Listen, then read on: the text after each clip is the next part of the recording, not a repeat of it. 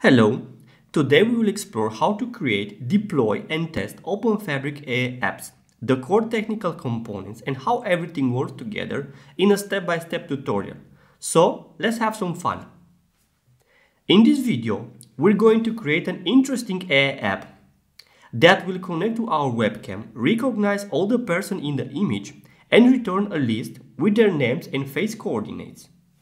Before starting, be sure that your local environment is set and you have an Openfabric node running, the Openfabric toolkit installed, and the Docker and Docker Compose services are operating. To set up an AI app, we are going to follow the next steps. First, we will create the ontology model responsible for the app structure. Having this prepared, we will generate a project containing all the relevant files and settings. Then, we will add connection for the app input, output, and the user configuration. And finally, pack everything, deploy, and test it. In Openfabric, the app data model is based on ontology and concept. By oversimplifying everything, looking for a resemblance in the traditional programming, we can see the ontology as a sort of namespace and the concept as something similar to a class or structure. For our particular case, we will define the input, output, and configuration data model of the app. As you can see, I have prepared a list with all the commands I will be running in this tutorial. Now let's create our ontology.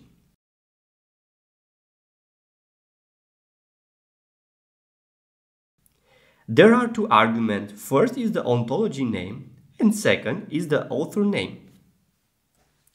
Once we have the ontology set, we can start adding our concepts. First, we will be adding the concept portraying the app input. The face input contains only one property called image, which is of type camera. This means the property gets its data from a webcam. To accomplish this, we're going to run two commands. First, create a concept. Second, add property to it. Okay, that's it for our face input. Now let's create the output. This will contain a list with all detected persons and their face position. As seen in the picture, the face output includes a collection of face position objects, entailing the face coordinate of the input image. Okay, let's run the commands. First, create a face position concept.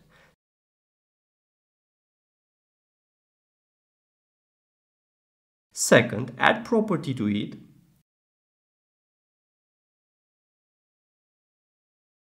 Then, do the same for the face output.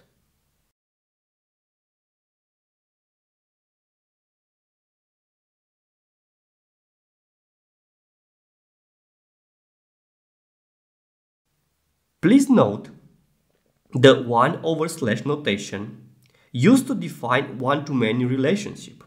In simple terms, we are marking the property as a collection. Our app retrieves the data from a video source and provides a list of all detected people and their face position. Now it's time to create a configuration concept, providing the person name and a reference picture. Okay, let's run the commands. First, create a concept.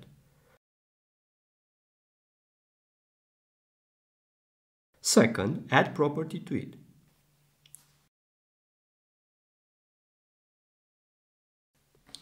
Alright, to summarize it, we have designed an ontology with all concepts required by our face recognition AI app. If you list the current folder, you should see all the associated files. Next, we will create the app blueprint containing the Python project structure. Once the command is executed, you should notice a newly generated face recognition folder. Now let's have a high-level look at the generated structure of our project. The app hooks are defined in the main.py file. These are the main entry points for application configuration and execution. Beside this, you can see a project.toml file, which is used to manage all the used libraries and frameworks. Those familiar with Python environment should recognize the Poetry dependency system. Now that our basic structure is in place, we can add the app connections. These are stubs implementation for the app ontology concepts. To do that, let's run the required commands. First, add the input connection.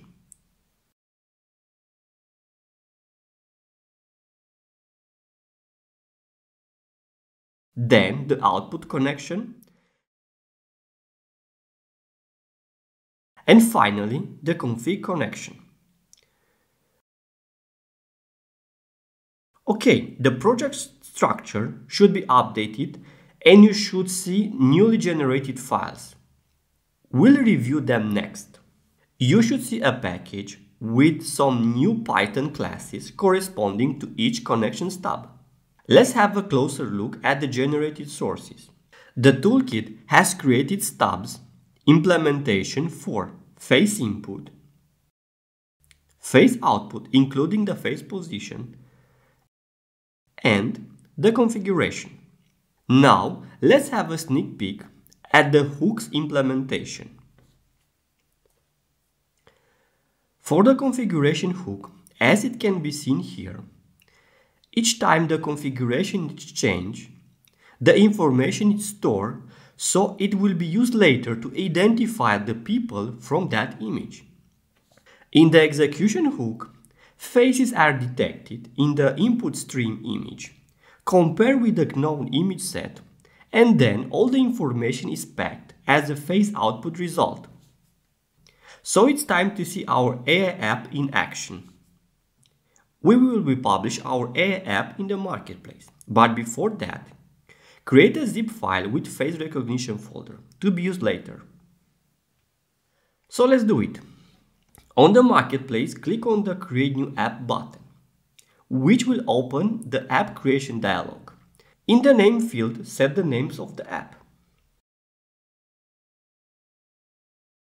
On the execution type, select Recurrently and enable Auto Start. Set the execution price. Upload the preview file. Upload the app zip. Save everything. Congratulations! Your first app was deployed on Openfabric Marketplace. So let's test it. Pick the app, create an instance, select infrastructure, and pay. Now the app is started. As you can see, the UI of the application has been automatically generated by the platform.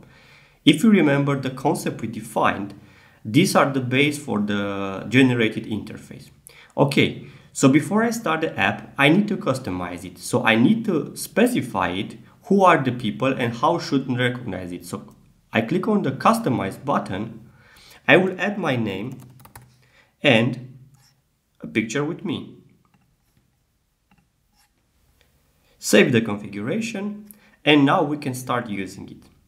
So as you see, the app has started working and it's able to recognize me and provide my face coordinate. Cool, isn't it?